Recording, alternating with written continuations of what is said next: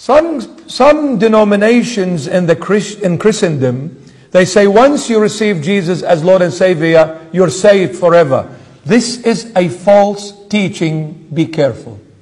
It is not biblical at all. Just because you receive Jesus Christ as your Lord and Savior, come into my heart, come into my life, come into my spirit, come into my being. That's it, you're saved no matter what you do. Hello? Anybody home? No way. And before you come to faith in Jesus Christ, make no bones about it. Don't confuse yourself. Don't deceive yourself. The wrath of God was upon you.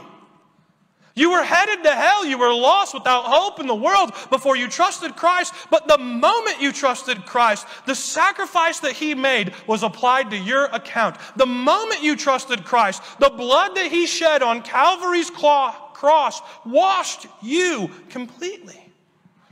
So you can't lose your salvation because the propitiation of Jesus Christ. For those who believe you could lose your salvation, what you're saying is the cross wasn't enough.